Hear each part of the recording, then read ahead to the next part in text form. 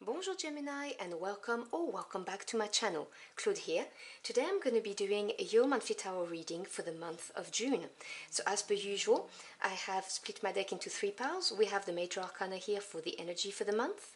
Here we have the court cards to see which court card you should embody this month, and the minor arcana to delve into the message. So I hope you are all doing well. Please remember those are general readings. They will not resonate with everybody, so just take what resonates and drop the rest. If you know you resonate better with your moon, Venus or rising signs, you may want to check those readings out too. Now what do we have for my Gemini querents? What's the energy for the month of June?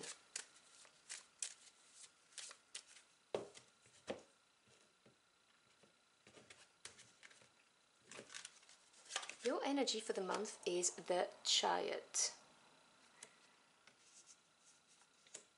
Now obviously I will delve into the message when I've got all the cards out. If you're wondering what deck I'm using the one JJ Swiss by Vincent Pitisci, and there would be a link for it in the description box below. It's a really nice deck. So how should they show up this month? Show us the correct court cards for them, please.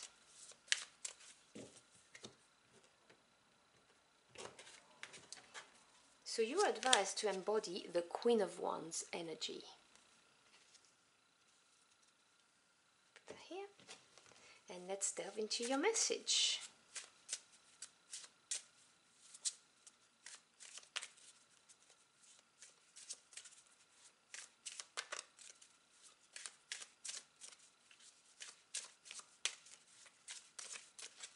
I think that's about right. So we begin your reading with the Seven of Wands. You've got two seven next to each other. Then you have the Two of Wands. And the Eight of Wands. Okay, we have a lot of wand energy here. There's a lot of fire for you next month. Supporting your Seven of Wands, you've got the Two of Cups.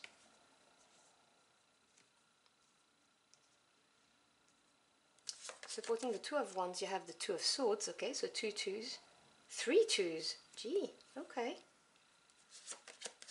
And another seven. Okay, the Seven of Swords under the Eight of Wands. Okay, so already I can tell you, you may be seeing number seven or number two a lot, and they, these are synchronicities and signs, because you've got three number seven and three number twos, which I don't think I've seen this in a very long time actually in a reading. That's interesting in itself. And I will delve in this in a minute. Let's talk about your main energy first. So you have the Chariot.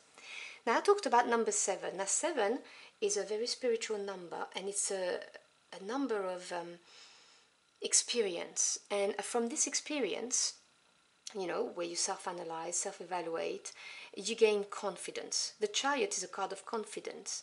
It's a card of having a goal in sight and taking on any challenge that comes your way and overcoming them, knowing that you have the determination to do so. And it's also going straight forward. The Charioteer is not someone who's going to take a detour. This is sheer determination with a goal in sight and being successful. There is a big aspect of success and victory with this card, but it's depending on you taking action and pushing forward. It's not necessarily an easy victory, but you're going to learn so much on this path, and it will be worth it. It really is, the victory that you will savor. And you're being advised to embody the Queen of Wands this month. Now again, you have free will. I will never presume to tell you how to live your life, okay, just so we're clear. But this is the advice. Now, queens, generally speaking, are receptive energy, like the yin energy, as opposed to a king who's an action taker. And they represent patience and understanding. They rule behind their husbands. It's that kind of energy. They're very powerful, but they can influence rather than being powerful through taking action. And Wands is the suit of fire. So it's passion, desire, what your heart and soul truly yearn for. It's also your spirit, your willpower to see something done, something that really matters to you. And I mean, you have 1, 2, 3, 4 cards out of 7 cards to do with wands. So it really shows that what we're dealing with in June is something that really matters to you. It's very important to you. And you may have to, you know, really put your feet down and stand your ground and fight for what you believe in for a situation, relationship, but this is going to be worth it. You know, there's success at the end of it with the Chariot, definitely. So the Queen of Wands is someone who is very charismatic. I always say she has a big stick, but she doesn't need to use it because she's got that inner glow, that inner confidence. She knows that she can attract to herself what she needs. And she's a go-getter, but that's the way she goes about doing things. She attracts things rather than run after them, is what I'm trying to say. There's a big difference between, for instance, the Knight of Wands, who's just going to go for it no matter what, and the Queen, who has the experience, the patience, and understands that actively seeking something out is not always the right way to do something, that you can actually attract it to yourself. So we begin with the 7 of Wands supported by the 2 of Cups. So the 7s, as I said to you, is experience, confidence that stems from it. And the 7 of Wands represents standing your ground, not giving up. This is the persist card. This is you defending a partnership with the 2 of Cups, because the 2s are decisions, polarities, but also relationships. And because the Cups represent the emotional realm, so, you know, emotions and feelings, they can represent relationships. So this could be you defending a relationship or a partnership. It does not have to be romantic. It could be a business partnership. It could be a family relationship, a relationship with a co-worker, whatever the case may be. It could also be you finding the strength from this relationship to stand your ground for something that really, really matters to you. But the message is definitely do not give up, persist, and rely upon this relationship for the strength that you need, if that's the case for you, or defend this partnership, whatever the case may be. Take what resonates, because it could be read both ways. And then we have the 2 of Wands with the 2 of Swords. Now, this is really interesting combination, because as I explained to you, the 2 represents duality, polarities, and decisions. The 2 of Wands represents a crossroad, as you can see from the crossed wands.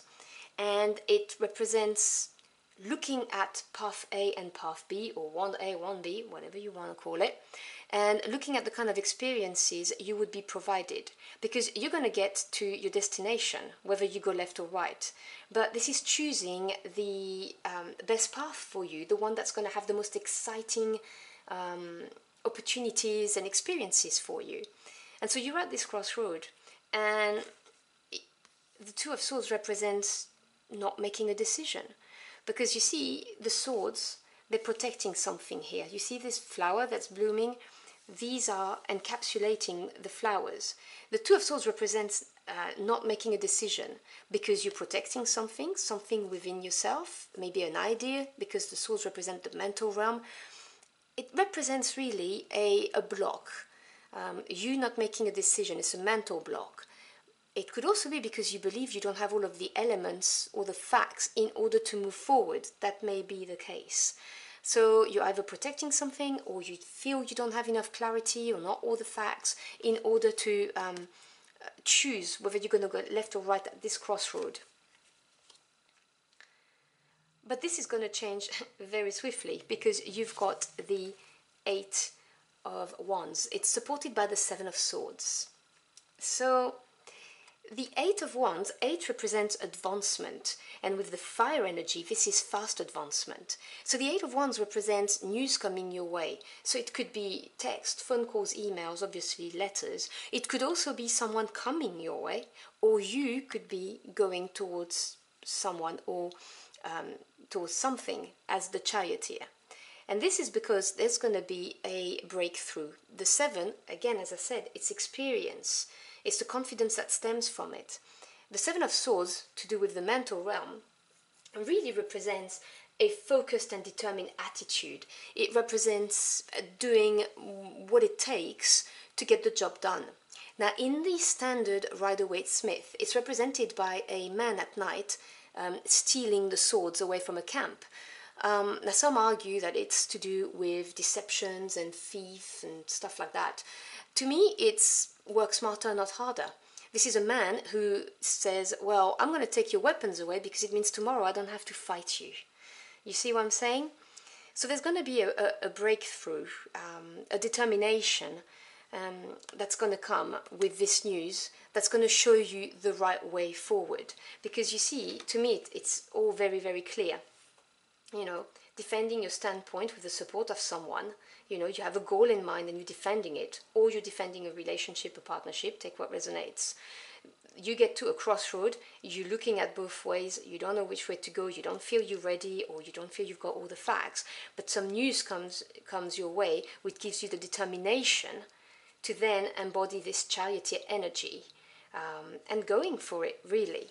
You're going to attract this movement forward as the Queen of Wands. You know, you need to know that you've got this. You need to have this inner confidence that this is going to come to you. But I do see the situation unlocking itself and you moving forward fast. So I'm going to close out your reading with a final message. Can we have a final message for my Gemini Aquarians, please?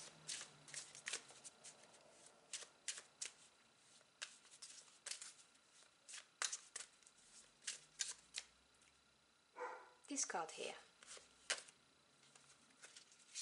the Four of Swords. So 4 is strong foundation and stability.